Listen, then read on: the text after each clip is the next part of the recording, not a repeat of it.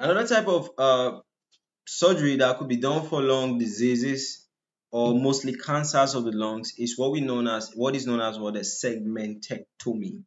All right, so all the students that have been concerned on this YouTube channel, this word will not be foreign word to you, because we've spoken about lobectomy, we've spoken about what pneumonectomy, we've spoken about wedge resection, okay, and segmentectomy is more of like the last one that we're talking about. All right, so looking at the 4 different types of what surgeries that could be done for the lungs, we actually talking about what this segmentectomy. So if you know the anatomy of the lungs, I think that's all right, because you know that the lungs have lobes, the lungs have segments.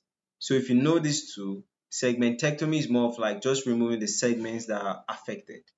Lobectomy is more of like removing the lobe that is affected. Pneumonectomy is what? Removing one whole lung away. Wedge resection is more of like there's a small tumor here, so I'll not just resect just that place. Okay, so that's just the difference. So we'll talk about this segmentectomy. We'll talk about its application, all right, like which disease condition would be best to use a segmentectomy. We'll talk about the types of segmentectomy, talk about the procedure, we'll talk about the benefits, talk about the risks, like if you do a segmentectomy to result to some things and all that. Talk about recovery, possible recovery time for the patient. So this segmentectomy is actually what? A surgical procedure to remove a segment of the lung, right?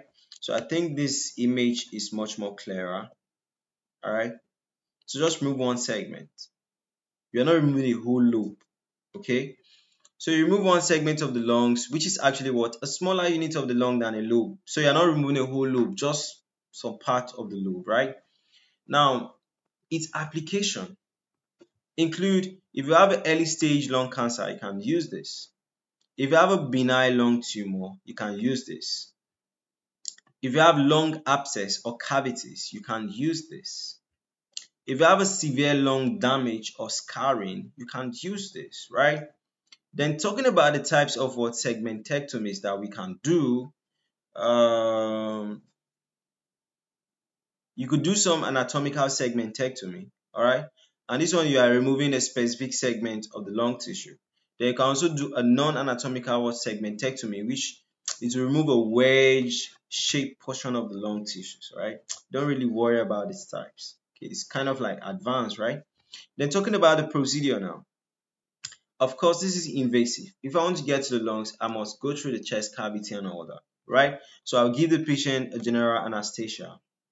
So I can do an open surgery, or I can do a video assisted or thoracoscopic surgery, right?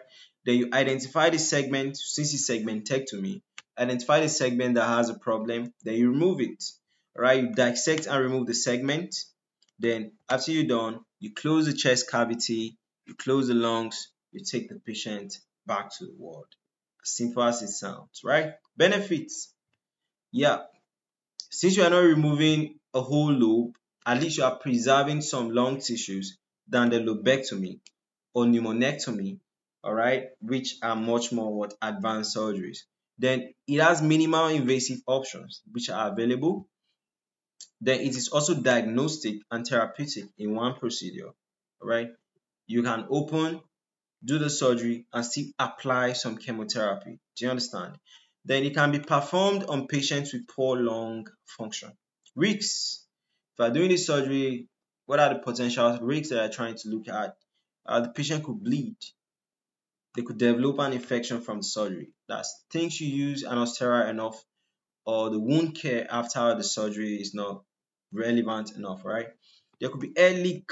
There could be respiratory complications. There could be pain, right? Then talking about the recovery time, hospital stay could be, if you do the video assisted thoracoscopy, which is basically like you are invading a patient just minimally, it could take 2 to 5 days, all right?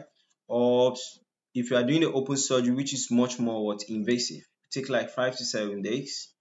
All right, then you manage for pain management, chest tube removal, follow-up appointments, then gradual return to normal activities, right?